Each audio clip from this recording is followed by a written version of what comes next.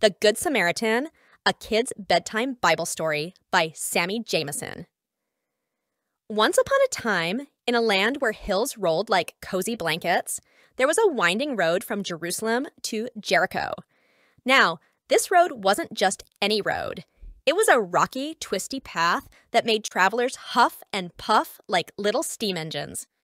One sunny day, a Jewish man decided to take this bumpy journey. He hummed a merry tune, his sandals crunching on the pebbles. But oh dear! Out of nowhere, some not-so-nice men leaped out like mischievous shadows. They snatched his bag, tore his clothes, and left him all bruised and bleeding by the roadside. Ouch! Soon, a priest came strolling along.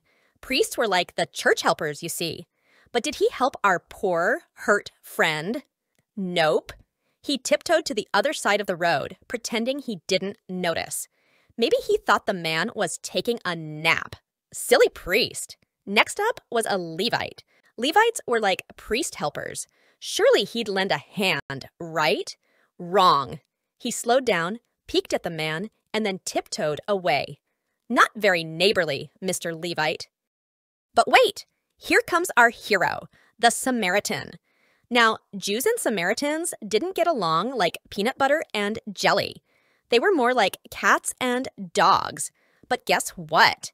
The Samaritan didn't care. When he saw the hurt man, his heart melted like warm butter on toast. He bandaged the man's wounds, lifted him onto his donkey, and took him to an inn. "Take care of him," the Samaritan told the innkeeper. "Here's some coins. If he needs more, I'll pay you back." And that, my readers, is how the Good Samaritan showed love. Jesus told this tale to teach us that being a good neighbor means helping anyone, even if they're different. So next time you see someone in need, be a Samaritan, kind, caring, and ready to lend a hand.